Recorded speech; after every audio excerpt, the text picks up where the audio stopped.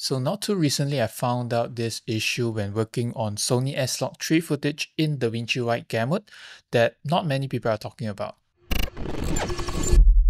Hey guys, I'm Danny, a friendly neighborhood colorist, and I've made a video on this before, but in this video, I just want to go through it more clearly so that you can get through the processes. And there's also a suggestion on the last video comment where there's a better and more elegant solution to this issue. But before we go into the solution, let me show you what is the issue that I'm talking about. So I first encountered this issue when I was shooting in Japan last year, and it totally came by accident. So on the right here, what you see is what I have: Sony S-Log3, S-Gamut3 Cine to Rec. 709 Gamma 2.4, which is the normal conversion for color management. And on the right, what you're seeing is Sony S-Log3 to DaVinci White Gamut here, and from DaVinci White Gamut back to Rec. 709 Gamma 2.4. So on the right, you will see that there is no yellows in the signboard, while if I turn this back to the direct conversion without the DaVinci White Gamut workflow, you see that there's a lot of yellow in the signboard here. And this issue remains on other shots as well. So on the left is directly from 1CST, and on the right is using the DaVinci White Gamut workflow. So it's not just this footage alone, because I suspected that maybe this is because I was shooting 100 frames per second, but no, like in this footage, you will also see slight result of that saturation compression, but this was shot in 25 frames. So I tried to replicate what I'm seeing with this shot right here. So on the left is a direct CST, and on the right is the DaVinci White Gamut, and we can see the results.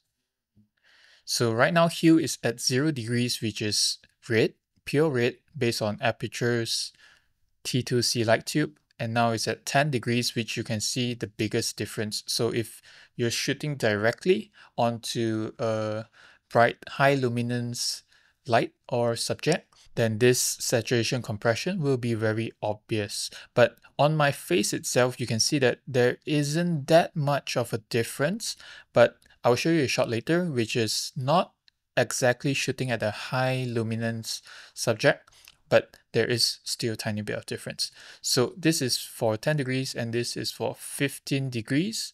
There is still a difference. And for 20 degrees, there's lesser, of course. But on the subject itself, like my face, you don't really see that much of a compression. And this is at 30 degrees, right? So some of you might say that, okay, maybe this is because I haven't done my tone mapping or my gamut mapping right. So I'm going to demonstrate to you that that isn't really the case. So I'm going to switch over. So on my right now is a direct conversion using 1CST, and on the left, I'm going to use DaVinci White Gamut. Okay, so let me set this up. And let's say it's the tone mapping. So I'm going to switch this to luminance mapping, and let's set the custom max output to 10,000, which is what Color Kelly does. And then for gamut mapping, let's do saturation compression. And you see that it's even worse. So let's do the same for this DaVinci White Gamut. Luminance mapping, saturation compression. So it isn't correcting for anything. It still looks the same as if you are, it looks a bit more worse than the usual DaVinci White Gamut workflow. So if I switch it over to maybe saturation preserving, nope, this is not it at all. So I basically toggled with everything and it doesn't really work as well as I want it to.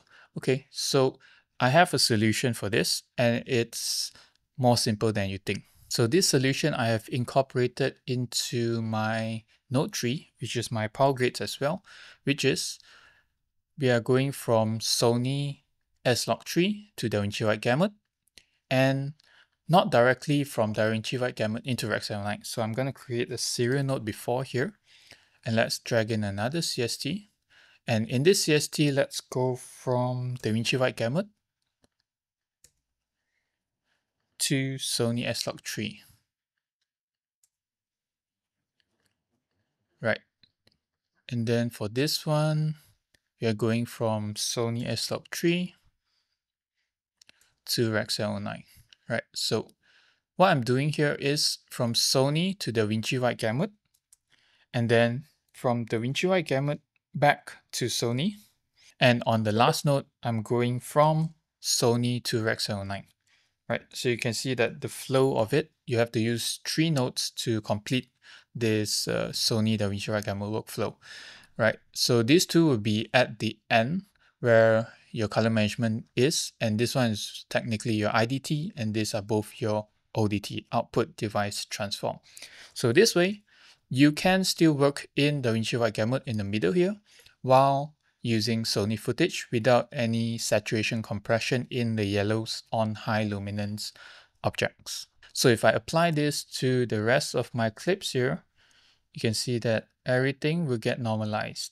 Even on this clip, let's see, how is it going now?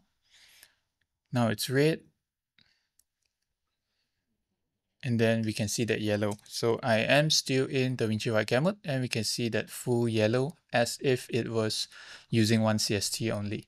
So you might say that, okay, maybe if you're not directly shooting into a bright object like this, then you don't have to use this middle node, this intermediary node to convert it. That's up to you. If you want to take the risk and sometimes mess up your color like that, I don't know why you would, but then this is just one extra node so that if you shoot this way, if you have a shot or footage that has this very bright yellows, then you don't have to worry at all. Because let me demonstrate to you on a normal footage such as this. So there's nothing really pop in this footage. There's only her skin tones and maybe a little bit of red on her lips. And I'm gonna flip over. So on the left is single CST, on the right is DaVinci White Gamut. I'm gonna enhance my waveform, and if I flip over, so focus your eyes on the scopes, and by theory it should be the same thing, but if you notice the waveform here, there is actually a slight shift in the rates. So the rates are moving and you are still getting a different results, just not as drastic as if there is something bright like this in the frame. You will see a slight shift in the yellows, which are compressed, just that it's not that obvious. So for safety, I will always use an intermediary DaVinci White Gamut back to Sony, and then from Sony to Rec 709. So if you're one of the users of my visionary power grades, what you will find is in the Pro Note 3. So what I have here is an ODT, which is whatever you want it to go out from. And then I have the intermediary node over here, DaVinci White Gamut to Sony, right? So you can turn this on if you're working with Sony footage, and in the ODT, you can do Sony to Rec 709 Gamma 2.4. So that is the solution to this issue. I hope you found this video useful. If you do, please drop a like and subscribe. I'll see you guys in the next one. Bye-bye.